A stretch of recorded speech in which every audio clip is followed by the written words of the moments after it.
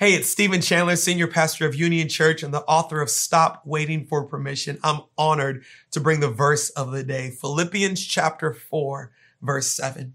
And it reads, "And the peace of God, which surpasses all understanding, will guard your hearts and minds through Christ Jesus." Okay, go with me on this story.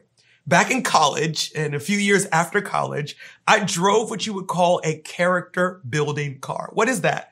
It's a car that has more warning lights on the dashboard than you have on your Christmas tree. This car built my prayer life because every morning before I turned the ignition, I prayed, "Oh Jesus, please let this car start." In Maryland, where I'm from, we'd have these flash storms where it would come in and just torrential rain, and it'd be gone in like 15 minutes.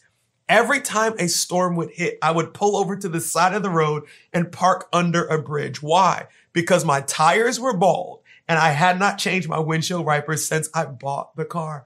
Well, I remember a few years later, I was able to get a different car and it had a little bit more tread on the tires and I actually had windshield wipers. And the first time a storm hit and my car wasn't slipping around and the windshield wipers actually moved the water from my dashboard, I was shocked. Wait, people can drive through storms? Who knew? Think about Philippians, how it says that God gives a peace that's so amazing we can't even comprehend it. And it guards our heart and guards our mind in Christ Jesus. Well, here's my thought. I spend a lot of my time praying that God would remove the storms of life.